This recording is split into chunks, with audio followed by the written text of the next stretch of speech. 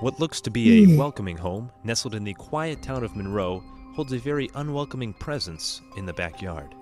Tony Spera is the curator of the New England Paranormal Research Center and also son-in-law of the famed Seekers of the Supernatural, Ed and Lorraine Warren. Through the Warrens' well-documented career, they have researched over 3,500 paranormal cases, and one of the most infamous being the story of a very innocent-looking Raggedy Ann doll.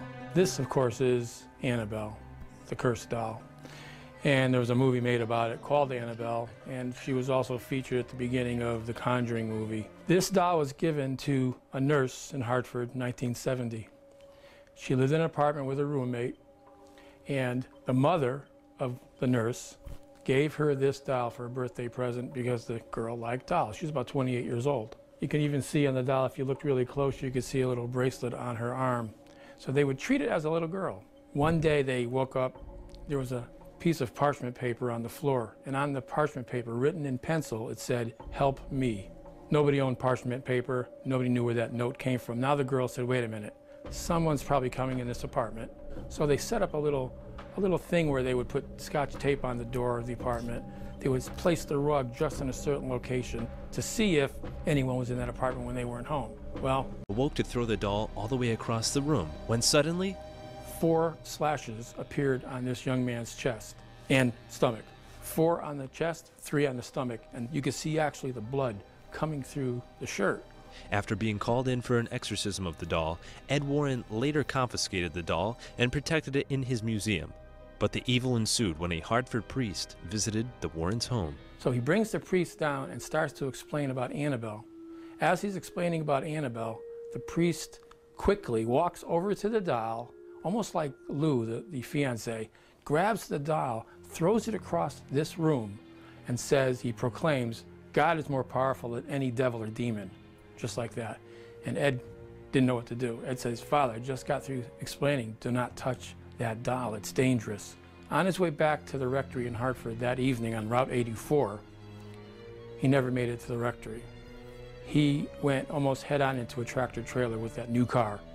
And miraculously, though, he wasn't killed, but the car was totaled.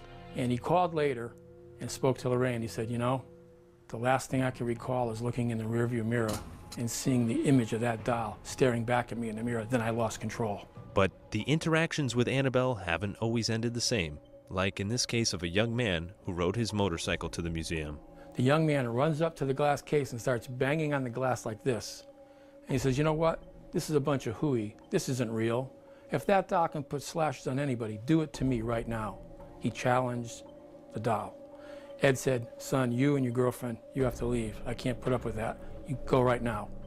So the kid is leaving with his girlfriend, a young man, about 20, and he's smirking and laughing about it as they leave. Again, he never made it to his home. 3 hours later, that young man that came on a motorcycle was dead. Despite all of the very frightening supernatural events, believe it or not, some people still want to get their hands on the doll. One person sent me an offer for $1 million, and I said, I'd be totally irresponsible to sell you that doll for $1 million. He writes me back and said, how about $2 million? I wrote him back, I said, the doll is not for sale at any price. It would be totally reckless and irresponsible to let that doll out into the public realm. Literally.